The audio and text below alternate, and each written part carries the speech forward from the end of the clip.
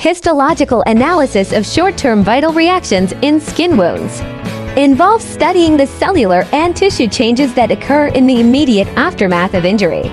These reactions typically include inflammatory responses, cellular migration, and tissue repair processes. Histology, or the microscopic examination of tissues, allows for the detailed observation of these changes. Some key aspects of histological analysis of short-term vital reactions in skin wounds include inflammatory response. This involves the recruitment of immune cells such as neutrophils and macrophages, dilation of blood vessels, and release of inflammatory mediators to clear debris and pathogens from the wound site. Cellular migration, various cells, including fibroblasts and endothelial cells, migrate to the wound area to initiate tissue repair and angiogenesis, formation of new blood vessels. Tissue repair. This involves the deposition of extracellular matrix components, like collagen and elastin, which contribute to scar formation and wound closure. Applications in forensic work. Understanding the histological changes in short-term vital reactions in skin wounds can have several applications in forensic investigations. Estimation of time since injury. Histological analysis can help estimate the age of a wound by examining the stage of wound healing. This information is crucial in determining the timing of an injury in forensic investigations. Within 6 hours, acute inflammation is still working in the skin. Whether the person is alive or passed away, kaya pag na-injure pa yung skin ang isang decedent. One can't distinguish under the microscope if antemortem or post-mortem. History now long ang nagsasabi how the body of the decedent was handled.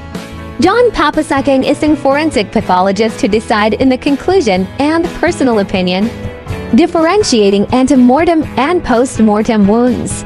Examining cellular responses and changes can aid in differentiating wounds sustained before death antemortem from those occurring after death post-mortem. Identifying cause of death. Histological analysis can assist in determining whether a wound was fatal or contributed to the cause of death. Fibrin in acute inflammation. Fibrin is a protein involved in blood clotting and wound healing.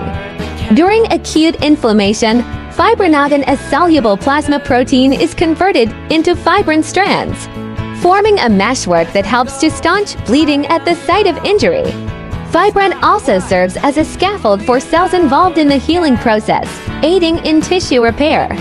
Future in skin wound forensics. The future of skin wound forensics may involve advancements in techniques that allow for more precise and rapid histological analysis, such as advanced imaging technologies, development of high-resolution imaging methods or molecular imaging techniques too.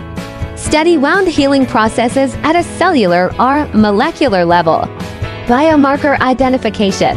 Discovery of specific biomarkers or molecular signatures in wounds that can aid in determining wound age or other forensic aspects. Integration of multiple disciplines. Collaboration between forensic pathology, histology, molecular biology, and other disciplines to create a comprehensive approach for analyzing wounds and providing forensic evidence. Advancements in these areas could significantly enhance the accuracy and efficiency of wound analysis in forensic investigations.